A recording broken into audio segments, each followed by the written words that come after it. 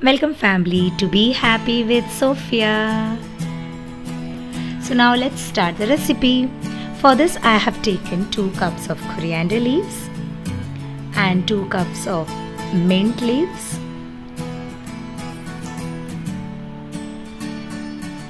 Take 10 to 15 cashew nuts.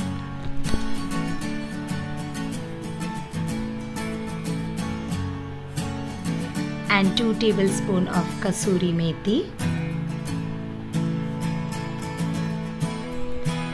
4 green chilies and 1 cup of curd.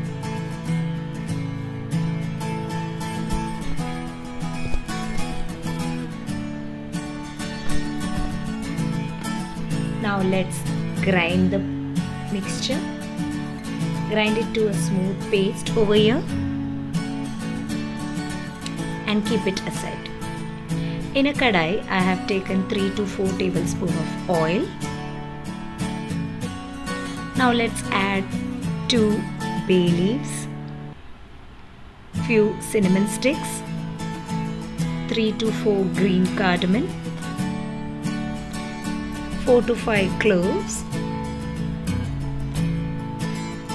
Saute it for 1 minute.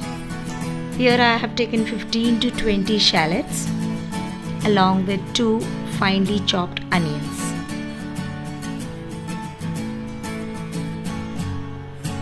Now stir fry it till the onions turn golden brown in color. Let's add 2 tablespoons of ginger garlic paste and few curry leaves. Mix it well till the raw smell goes off.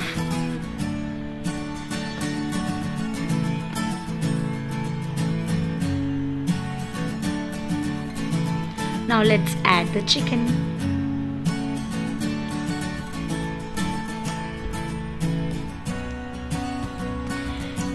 Mix it properly till the color of the chicken changes.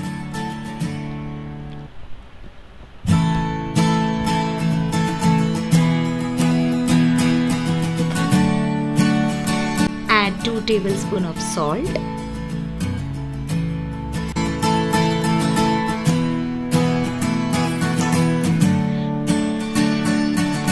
and cook it on high flame for 5 to 8 minutes. Now let's add the green paste to the chicken.